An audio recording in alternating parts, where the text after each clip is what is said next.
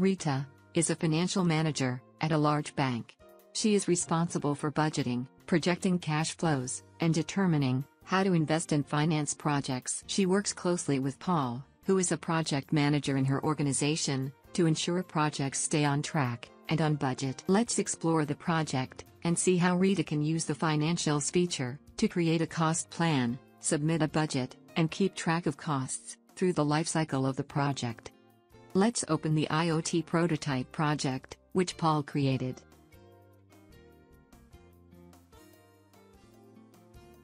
Let's navigate to the staff page to view all the resources who are added to the project. Let's navigate to the tasks page to see the tasks for this project. Paul has already assigned these tasks to the team members.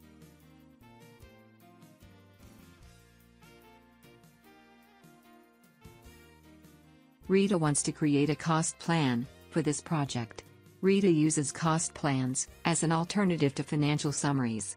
Cost plans allow her to project the estimated cost for the project. Let's create a new cost plan. Let's enter relevant details, such as name and ID.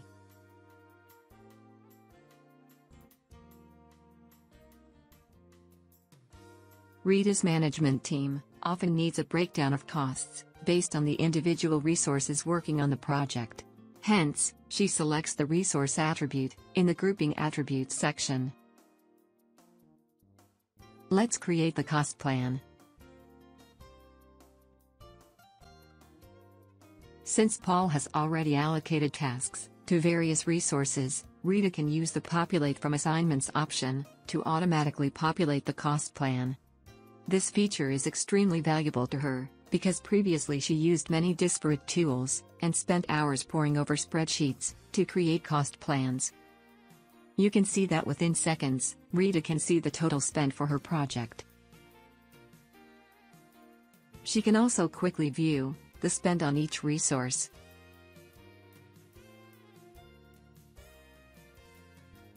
Rita can manually edit the cost plan if she needs to.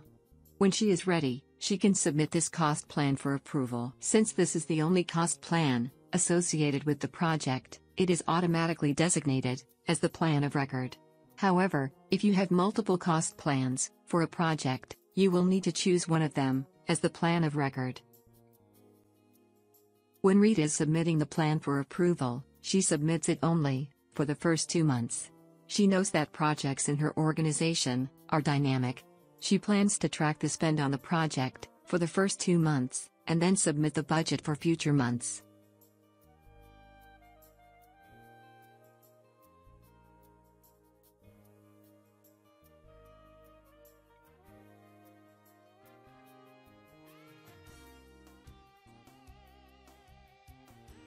Sid is a portfolio manager and will approve the budget for this project.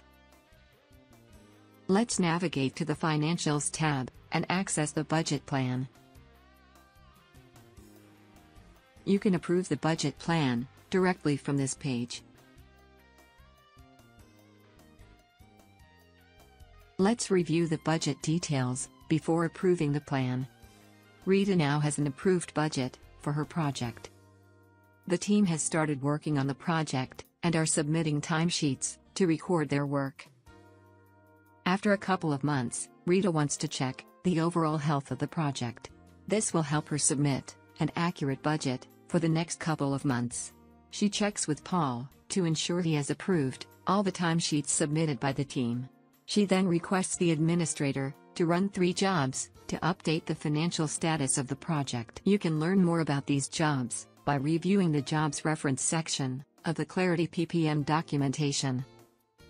Let's review the financial health of the project 2 months after it started. Remember that Rita had submitted the budget only for the first 2 months. You can see that the project has exhausted 95% of the budget that was allocated to it. Let's explore the detailed financials associated with the project. Let's select the Plan to Actuals view. This view helps you compare the planned and actual costs.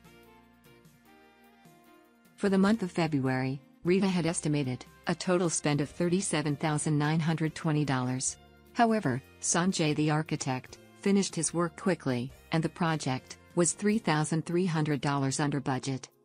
In March, Eric Johnson, the developer, spent extra time on the project. Hence, he is $640 over budget. Finally, we can see that the total estimated cost for the project was $104,000. In the first 2 months, the actual cost has landed at $62,140. Let's quickly review the transactions associated with the actual cost.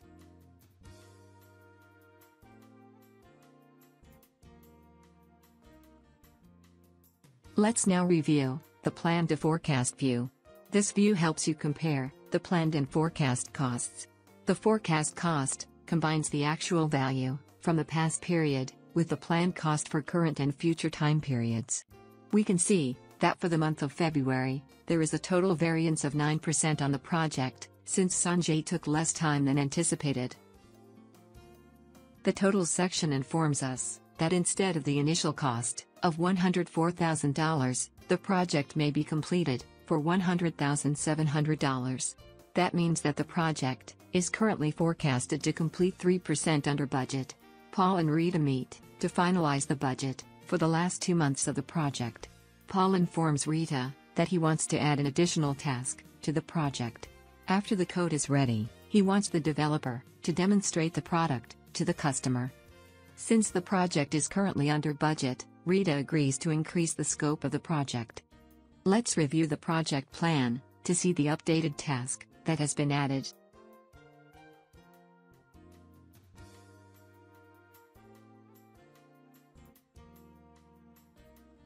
Eric, the developer, has been given 8 hours to complete this task. Let's now create a new cost plan that accommodates the updated scope of the project.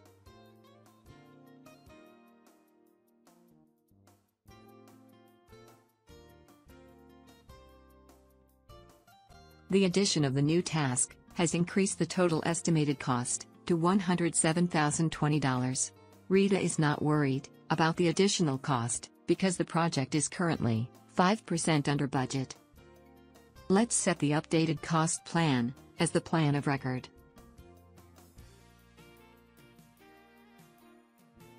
Rita now wants to submit the budget for the last 2 months of the project. We will be using the merge option while submitting the budget for approval. This will help Rita merge this budget with the budget that has already been approved for the first 2 months and get the final budget for the project.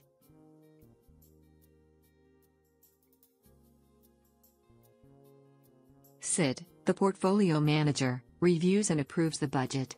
Did you notice that since we used the merge option, the budget is now for $105,280?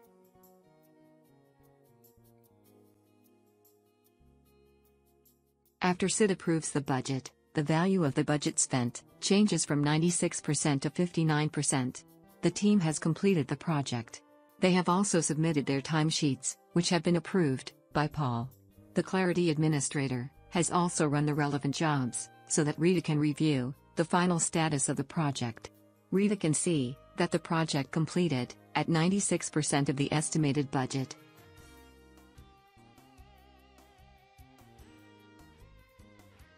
She uses the plans to actuals view to compare the planned and actual costs of the project.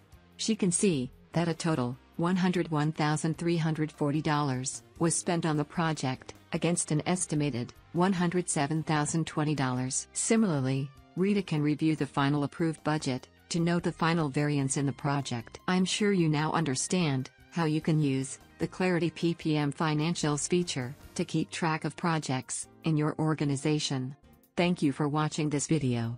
For more detailed information about this product, click the information bubble in the top right corner to load the product page.